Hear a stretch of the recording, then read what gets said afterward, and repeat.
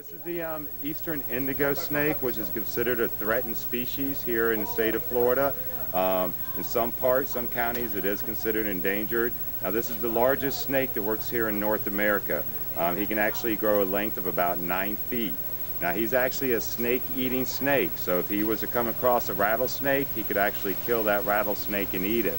And that's why they're very important to have out there in the environment, because they can actually take down some of the venomous snakes that people really don't want to have in their area. Well, how come they're getting endangered? What's well, happening? A lot of people are trying to take them out of the wild and keep them as pets, and it is illegal to own an indigo. You have to have a permit to own one of these snakes.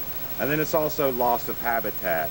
But they are starting to make a great comeback, especially up in the Hillsborough and Tampa area. Now, what is their natural habitat?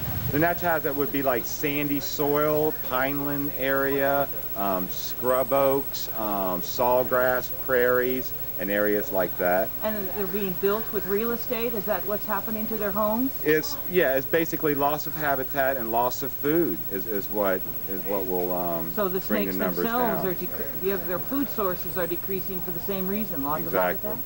So how do we make sure that there's always a place for this snake? Well, one thing we need to do is just leave the other snakes alone. So that he You has know, when something to people eat. see a little snake in their yard, the first thing they want to do is go get a shovel and cut the snake off, heads off. What you have to do is, the best thing to do is first try to identify it. Not every snake here in the state of Florida is going to be a venomous snake. Here in the state, we have over 88 different kinds of snakes, and only 6 are poisonous.